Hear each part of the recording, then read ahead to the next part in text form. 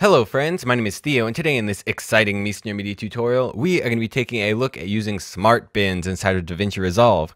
I was going to make a sexier tutorial, but I was working on a project, and I used some smart bins, and I was like, hey, these are pretty sexy on their own. So, without further ado, let's hop to Davinci Resolve and get started. Alright, so I've imported some clips here, I've got a timeline happening, everything's looking great, but I want to be lazy and do some tricky stuff.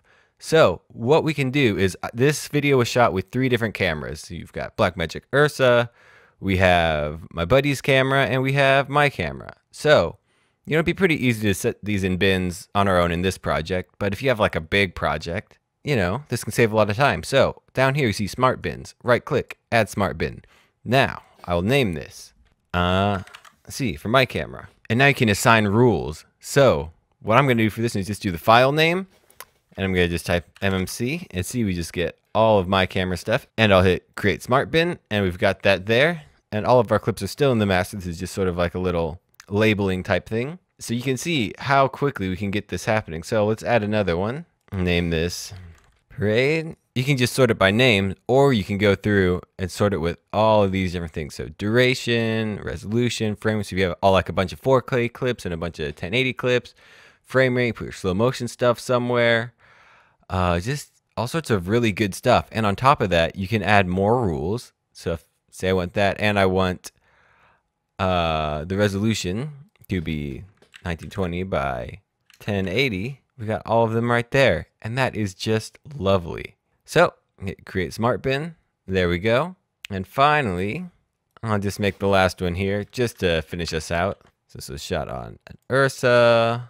And you can see we can also search through any of these guys. So if you've assigned metadata in your camera like you can do on the Blackmagic cameras, you can create smart bins super quick.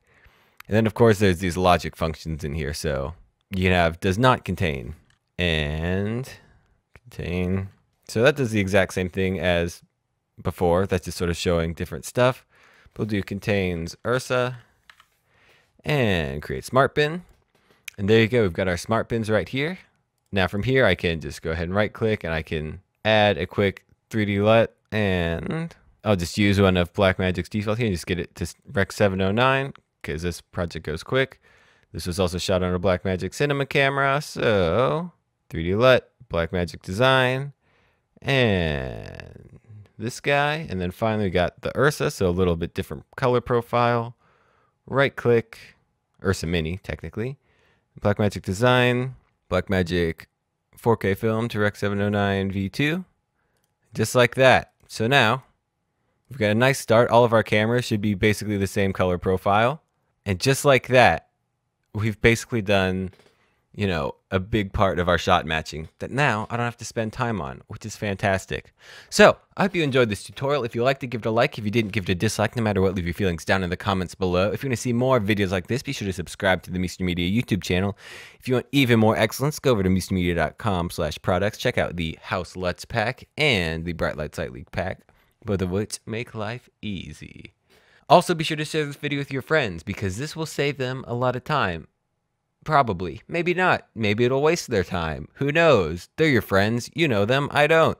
So, once again, I'm Theo with Media Media. I hope you have a great day, and I will see you next time. Bye.